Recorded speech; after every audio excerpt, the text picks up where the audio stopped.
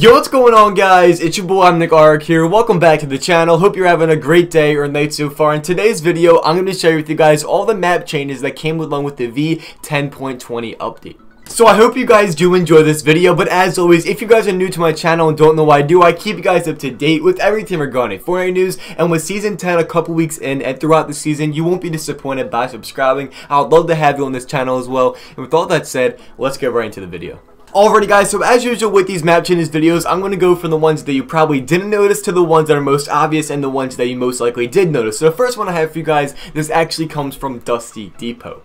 So this is where the beacons are made, but now we can see on screen right now that these are where the mechs are going to be made as well, and he is making them right now. So as you can tell, like, the visitor is making the rift beacons and as well as the mechs within Dusty Depot. So I just want to add that in there, letting you guys know that actually changed. It wasn't there before. So now let's get right into the next change, and that's going to be over at the block.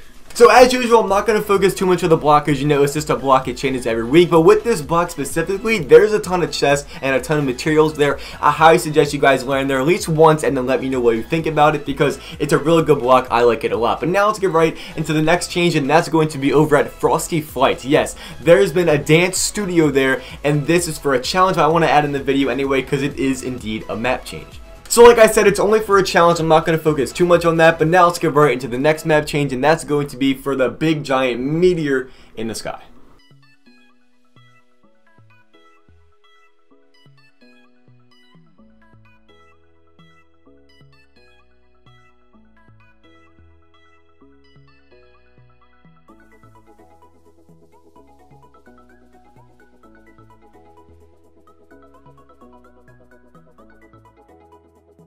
Moisty Palms, and is now called Pandora. There's no Moisty Mire. I know, I'm sad too. So as you can see, here's what the location looks like on screen right now, but I want you to let me know down below in the comments real quick, would you rather have this location or would you rather have Moisty Mire?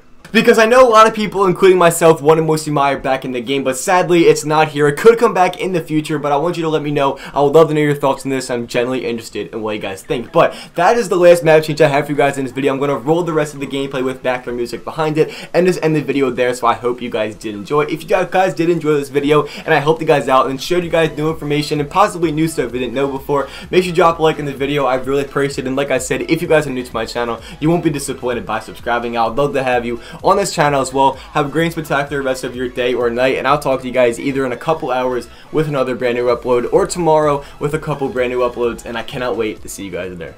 Peace.